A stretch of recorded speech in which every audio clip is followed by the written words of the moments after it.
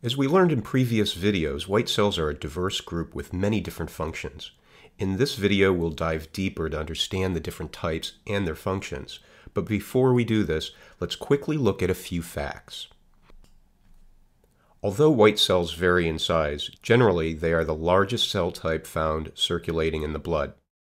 They live in the lymph system, where many are stored, they circulate in the blood, and they are also found in the tissues throughout the body, always ready to spring into action.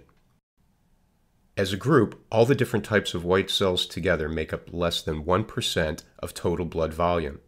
Some white cells live just 18 hours, while others live for many years. Now let's take a closer look at the different types of white cells and the role each plays in protecting the body. There are 5 major groups of leukocytes: basophils, neutrophils, eosinophils, monocytes, and lymphocytes. Let's start with basophils. These white cells defend against parasites and bacteria by releasing histamine and heparin. Heparin is a blood-thinning substance, and histamines are what cause allergy symptoms. Basophils are not antigen-specific, meaning they don't have to determine what the invading substance is before taking action. They spring into action anytime a foreign substance is detected. Next up, let's look at neutrophils. Neutrophils are a group of white cells that target bacteria and fungus. They are the most plentiful white cell found in the blood. They usually respond and multiply very quickly, resulting in high white cell counts. The third major group of white cells are eosinophils, which target larger parasites such as worms. Eosinophils also moderate allergy inflammation responses. The fourth major group of white cells are lymphocytes, which work the front lines to identify and destroy foreign invaders. In this group, there are 3 primary types of cells: B cells, T cells, and natural killer cells. 75% of lymphocytes are T cells, 10% are B cells, and 15% are natural killer cells.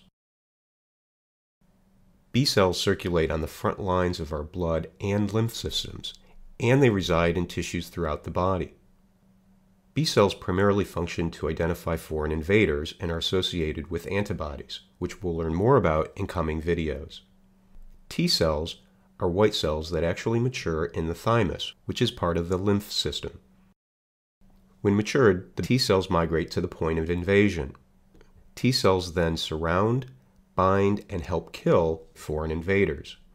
T cells also provide an essential regulatory function to ensure that the immune system is not overreacting or underreacting to any specific pathogen. Our fifth and final group of white cells are known as monocytes. Monocytes are unique in that they are partially differentiated white cells, meaning they are not fully mature.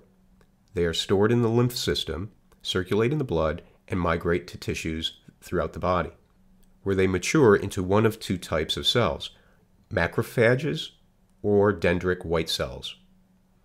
Macrophages ingest and break down both invading microbes as well as infected human cells, while dendritic white cells act like messengers, taking the broken down antigen material and then presenting it to other white cells, typically B cells, which will identify the antigen and then trigger a chain reaction that helps activate T cells.